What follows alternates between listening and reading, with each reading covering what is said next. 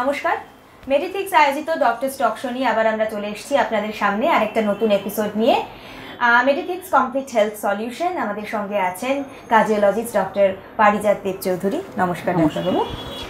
Last এপিসোডে আমরা cardiac অ্যারেস্টের নিয়ে বেশ কিছু গুরুত্বপূর্ণ আলোচনা করেছি, কিভাবে হচ্ছে। আমরা এই এপিসোডে মূলত ফোকাস করব কোথা থেকে হচ্ছে, কজেসগুলো কী কী। ডাক্তারবাবু যদি আমাদের সাথে একটু শেয়ার করেন। নমস্কার, আমি doctor Parijat Dev Chowdhury, consultant interventional cardiologist at Medithics Clinic and AMRI Hospital Mukundupur। আজকে আমি কার্ডিয়াক ডিজিজ সম্পর্কে কিছু তথ্য জানাবো সবাইকে, যাতে এর থেকে সবাই উপকৃত হন, যাতে জানতে পারেন হার্ট ডিজিজ কিসের থেকে হচ্ছে। সেটা যদি আমরা না জানি তবে তার প্রিভেনশন করা বা সেটাকে দমিয়ে রাখা খুব কষ্ট। তো আমাদের জানতে হবে কি কারণে হার্ট ডিজিজ অ্যাকচুয়ালি হয়।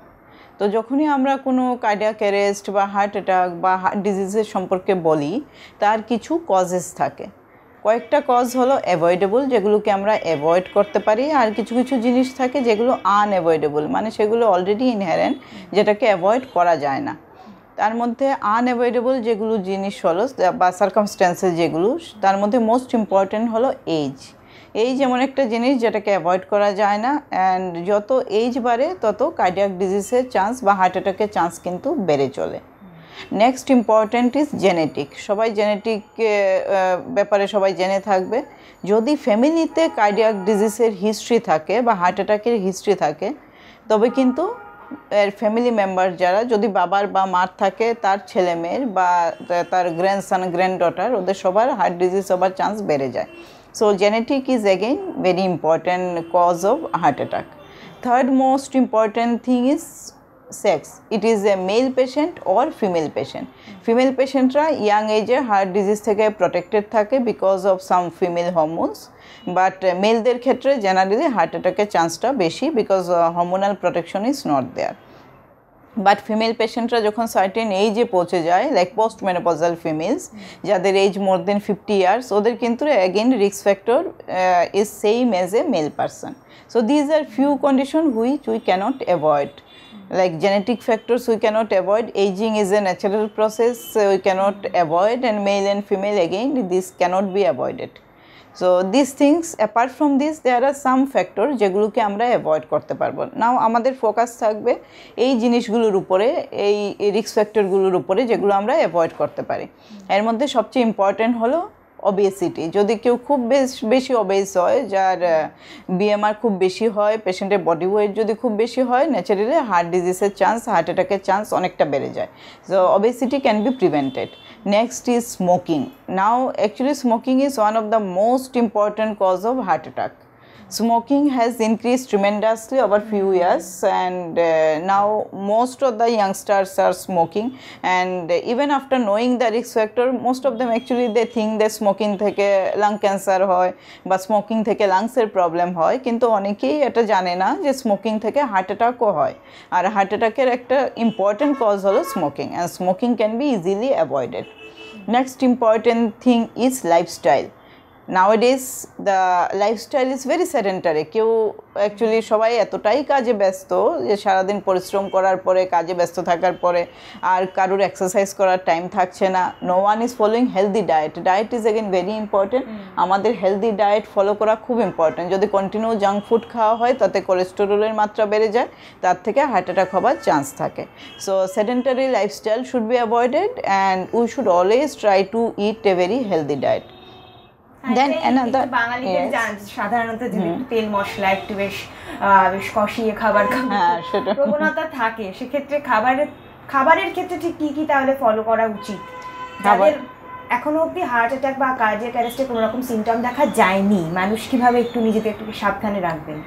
এটা আমাদের খুব ইম্পর্টেন্ট জানা। অ্যান্ড বাড়িতে যদি খাবার আমরা সব হেলদি একটা ডায়েট ফলো করি অ্যাট হোম, তবে সেটা আমাদের অলমোস্ট 50% হার্ট অ্যাটাক কিন্তু কমিয়ে দেবে।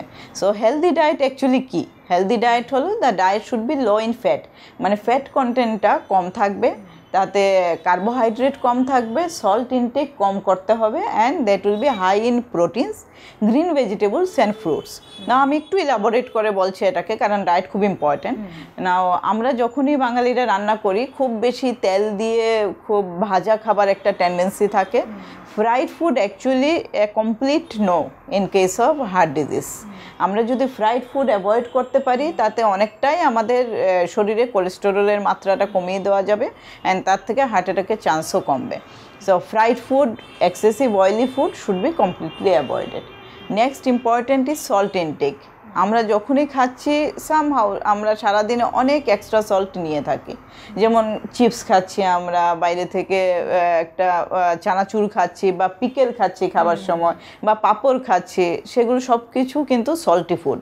তার সাথে যদি আমরা এক্সট্রা সল্ট নিয়ে থাকি, অ্যাকচুয়ালি সোডিয়াম এমন একটা জিনিস, NaCl যেটা সল্ট, ওটা যদি একটা মিনিমাম মাত্রায় নেওয়া হয় ওটা শরীরের পক্ষে ভালো, কিন্তু এক্সেসিভ অ্যামাউন্ট হলে that salt causes hypertension, R hypertension in turn causes heart disease. So salt intact বা নুনের মাত্রা সবসময় কমিয়ে রাখতে হবে। আরেকটা ইম্পর্ট্যান্ট জিনিস হলো green vegetables and fruits. And আজকাল আমরা বাচ্চাদেরও দেখি সবাই সবসময় জাঙ্ক ফুড খেতে চাইছে। Green vegetables and fruits actually it's very difficult to make them it, but আমি সব মাদের বলতে চাইছি ছোটোবেলা থেকেই বাচ্চাদের গ্রিন ভেজিটেবলস অ্যান্ড ফ্রুটস যাতে ওরা খায়, অ্যান্ড সেটা খেলে ওদের যে কী বেনিফিট হবে সেটা যাতে ওরা বুঝতে পারে, সেটা কিন্তু মাদের বলতে হবে বাচ্চাদের। অ্যান্ড বাড়িতে মারাই ঠিক করে কী খাবার হবে কি না হবে। So as a female I feel it is very important যে হোমে আমরা বাড়িতে যে খাবার বানাচ্ছি সেটা যাতে হেলদি হয়, ওটা যাতে লেস অয়েলি ফুড হয়, কার্বোহাইড্রেটের পরিমাণ যাতে কম থাকে, তাতে যাতে হাই প্রোটিন থাকে, অ্যান্ড সল্ট ইনটেক যাতে কম হয়।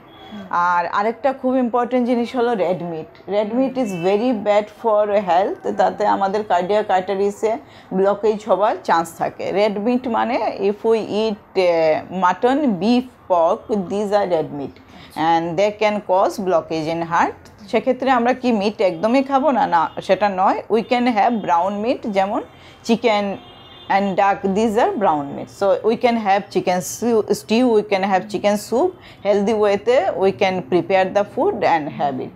So diet is very important, and as a female cardiologist I always tell all the mothers at home that you should start this healthy diet habit at home and at a young age, so that the children who are growing up now, they grow up as a healthy person. And when the children of a country is healthy, that means the whole country will be healthy. তাহলে কিন্তু শুধুমাত্র ছোট নয়, বড়দেরকেও কিন্তু একটু ভালো করে খাবারের অভ্যাস করতে হবে, ডায়েটটা একটু মেনটেন করে চলতে হবে।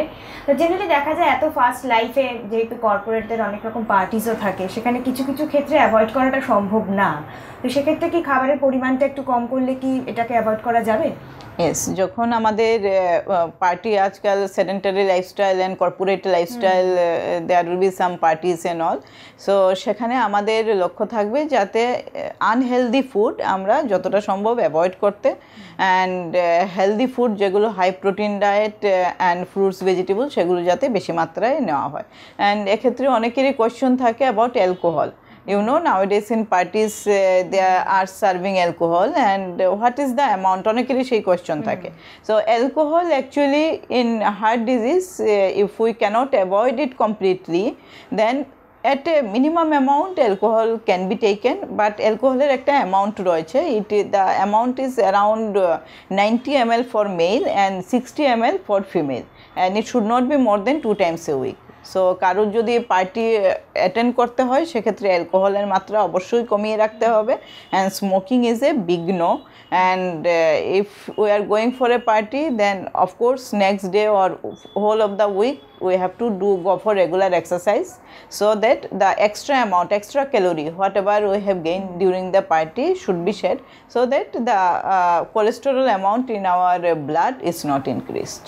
আচ্ছা, থ্যাংক ইউ।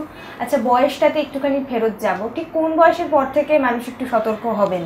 এরকম কি কোনো মানে লিমিট আছে, বার আছে কোনো?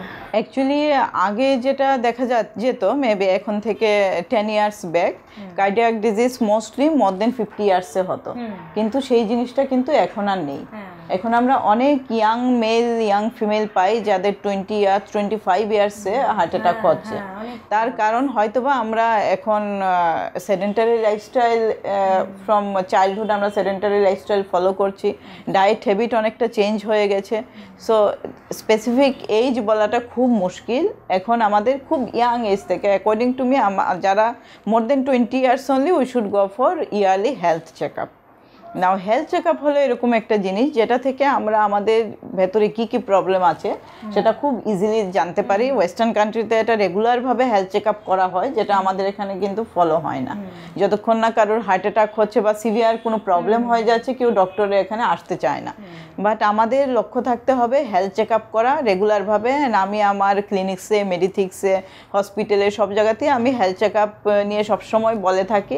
অ্যাকর্ডিং টু মি সবসময় prevention is better then cure.